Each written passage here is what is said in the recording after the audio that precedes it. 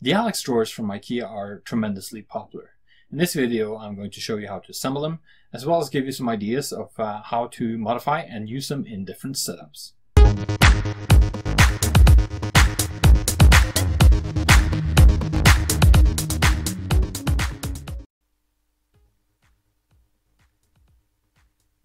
IKEA is well known for their affordable yet very useful products. The Alex drawers fits right into that description. The Alex drawers come in a few versions with the same dimensions, so you can mix and match them as part of whatever use case you have. The most well-known Alex drawer has a total of 5 drawers, 2 narrow ones on top and 3 larger ones at the bottom. In addition, you get the file cabinet version and an Alex storage unit. In this video, I'll show you how to assemble both the most common version as well as the storage unit.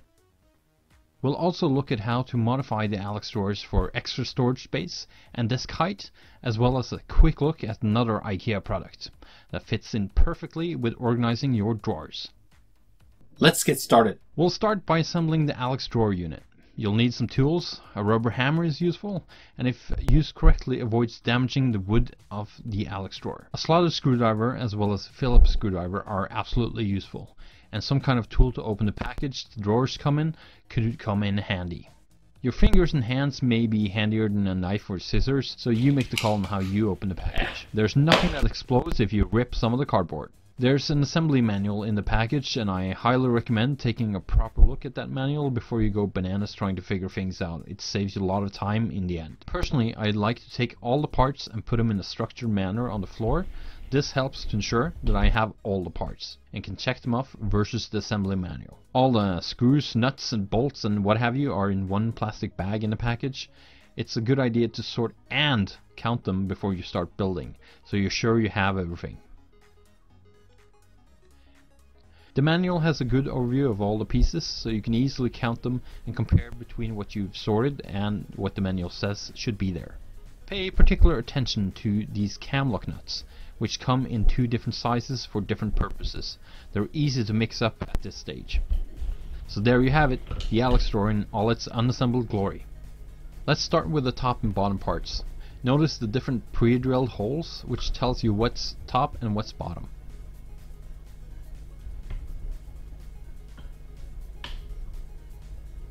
We'll start by putting these cam lock screws in place on the 2 sides of the drawer unit.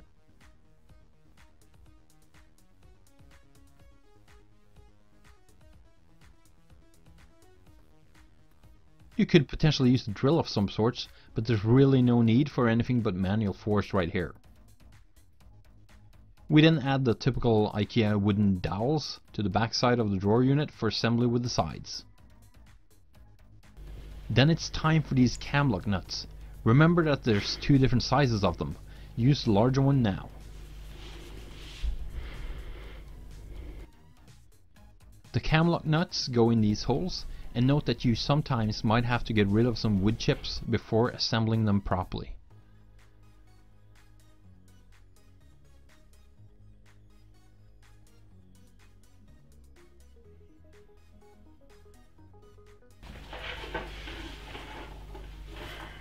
Now it's time to put cam lock screws into the top part.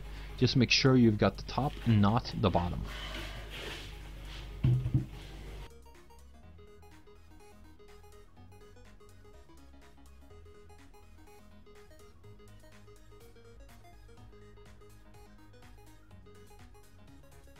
Once again, the IKEA wooden dowels or pegs are relevant. Put them in the top of the sides of the Alex unit.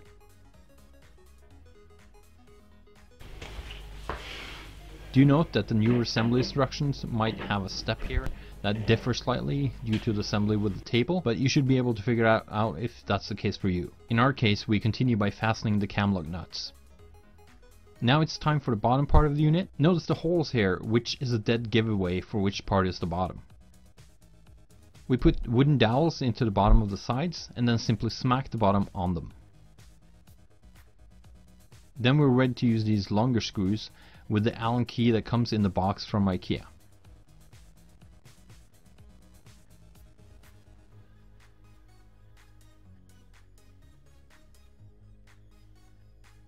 Look how fast I'm doing this, I better slow down. Once again, there's no need to use a drill or anything like that. Hand power should be more than sufficient here.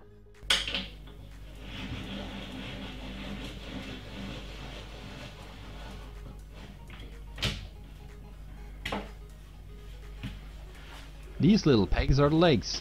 They go in 4 holes slightly further in on the bottom side. Now it's time to start assembling the drawers themselves. Note that I start with the 2 narrow ones, while the instructions might tell you to start with the 3 larger ones. For the 2 narrow drawers, you use a combo of camlock screws and wooden dowels on the front part of the drawer.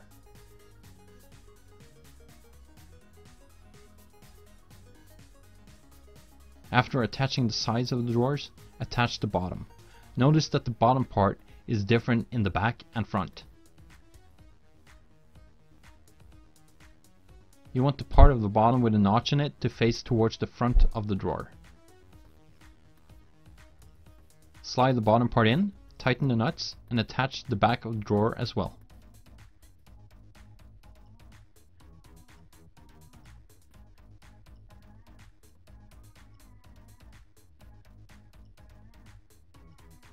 Use the plastic screws to attach the sides to the back. A rubber hammer comes in handy for completing this task.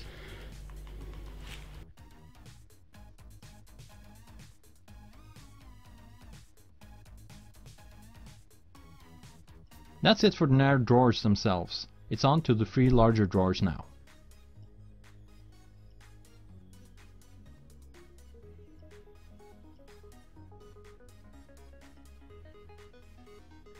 As with the narrow drawers, start with camlock screws in the front.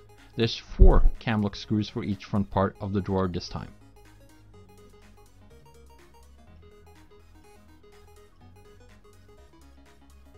Once they're screwed in, you slide in the sides of the drawer.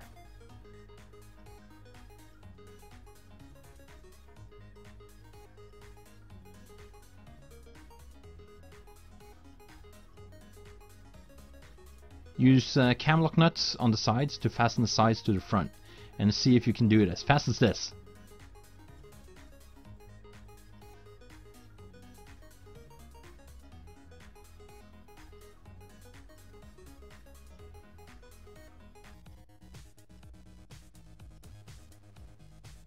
Now slide in the bottom of the drawer.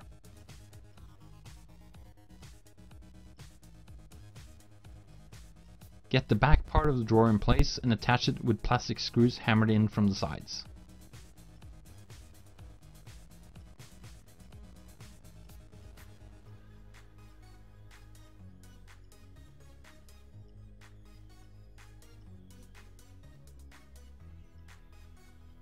For getting the drawers attached properly to the Alex unit, I suggest dragging the metal parts on the sides of the unit all the way out before placing the drawer onto the metal tracks. These inner drawer Euro screws are tiny and go inside the drawer.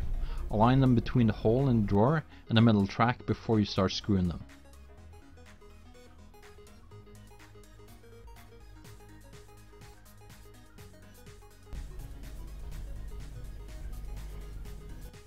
And there you go! You can now slide the first drawer in to make sure it functions as intended.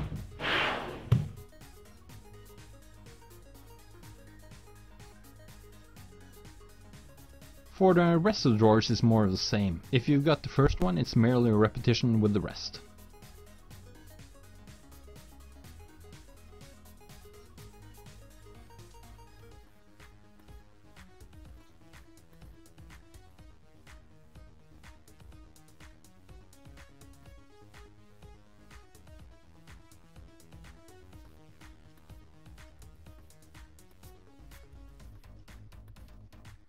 Depending on when and where you bought your Alex drawers, please note that your manual could have either a different numbering of the various steps or a few extra steps. It should, however, be pretty near identical. Just consult your assembly manual if you're unsure of any differences.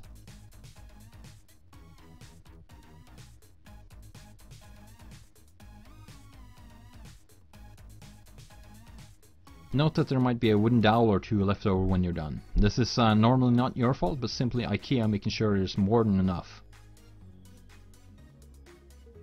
Alright, let's move on to next Alex unit version we'll assemble in this video. There's the Alex file cabinet and the Alex storage unit. We'll assemble the storage unit, which is very useful as a complement to the Alex storage in just about any setup. As with the Alex drawer, the box from IKEA contains just about all you need, including an assembly manual. It is not identical to the drawer's manual. Personally, I like to make sure everything's in the box, so I start by sorting and counting everything down to the last bolts.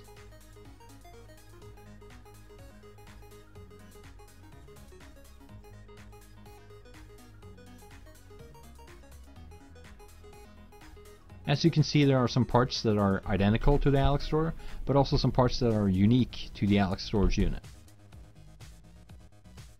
It's also worth noting that what's up, down, forwards and backwards on the different sides of the unit has slight differences, so pay attention to those details in the manual. Start by screwing in the cam lock screws on the inner/back part of the sides, and then the wooden dowels on the back itself.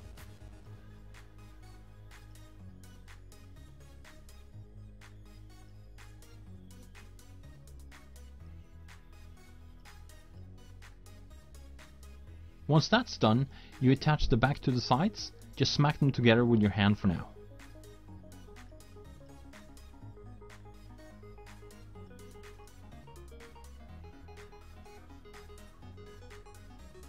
It's time for the cam lock nuts, which there's fortunately only one size of for this Alex storage unit.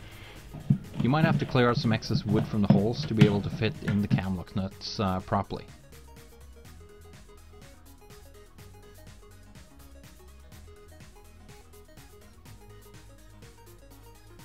Use the slotted screwdriver to tighten the cam lock nuts to the cam lock screws that you put in there earlier. Now we move on to the top part of the unit and start by attaching the cam lock screws before putting wooden dowels into the sides facing the top part.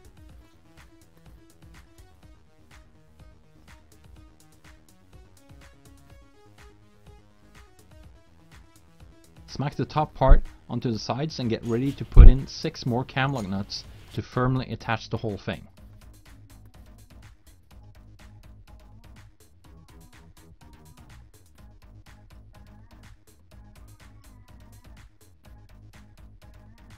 We move on to the bottom of the storage unit. Make sure you have the side with the most holes in facing down, and start with putting it 4 wooden dowels in the bottom of the sides. These holes that are further to the inside are for the legs and should be facing down, away from the rest of the build. These 6 long metal screws go in from the bottom. Use the IKEA Allen key to drive them in properly.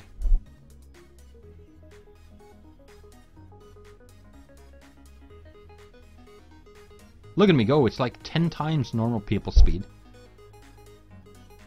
It's finally time to finish the bottom part by adding the legs. The legs are these 4 stumpy looking black things. Use a rubber hammer to symbolically get them tight. We move on to the door, and this is when you should always remember which side you want the door to open to. There's 2 hinges that attach to the door itself, and 2 that attach to the storage unit, and then obviously these parts attach to each other.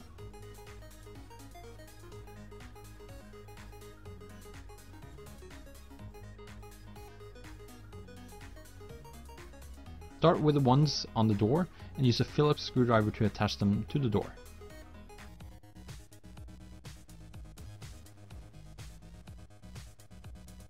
Now it's time for the ones that attach to the storage unit side.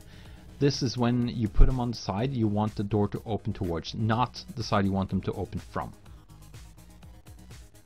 You use the Phillips, or cross if you like, screwdriver and tiny metal screws to attach the hinges properly to the side of the Alex storage unit.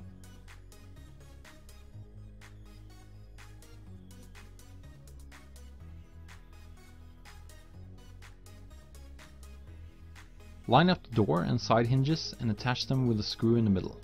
Please note that you might have to adjust this a few times to get the door working exactly how you want it to do.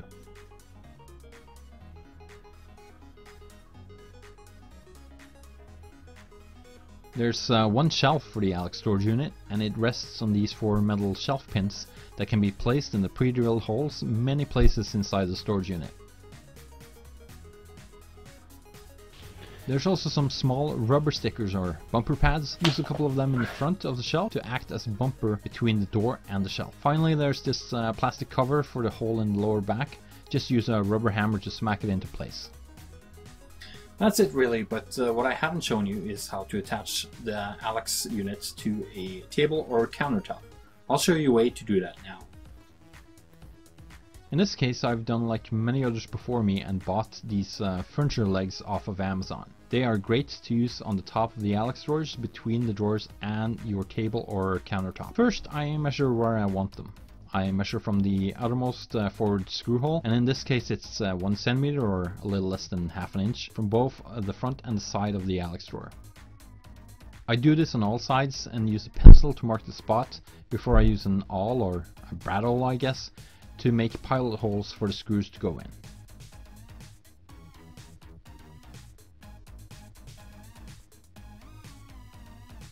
I then make sure the pilot holes are deep enough to avoid any issues when I actually start screwing in the furniture legs.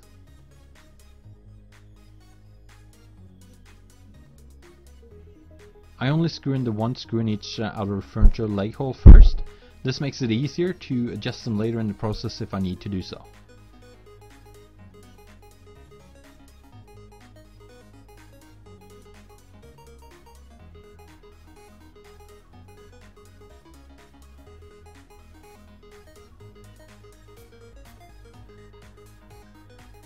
At this point, it might be smart to check that the screws don't go through the inside top of the drawer, or at least only marginally do so, and that's what I'm doing here.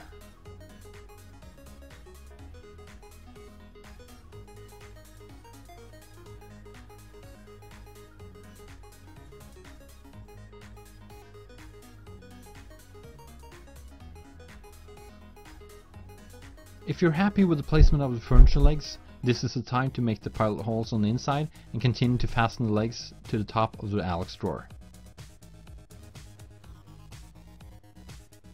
Note that there are 4 screw holes for each furniture leg, but I chose to only use 2 of them. Whether you use 2 or more is entirely up to you, but I highly recommend using at least 2.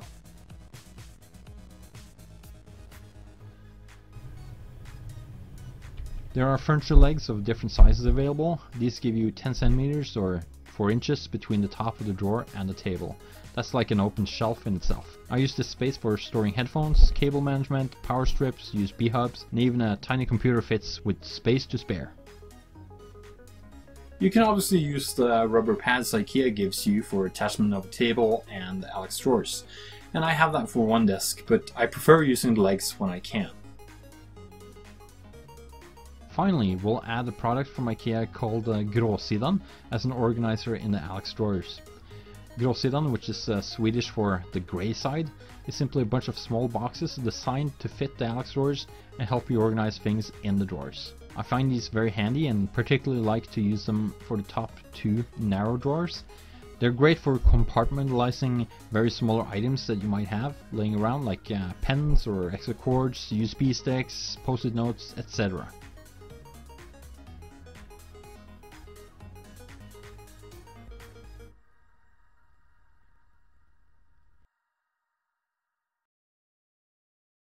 So, there you have it. I hope this video has been useful to you, and please feel free to leave a like and comment below if you have any feedback to me. Thanks for watching.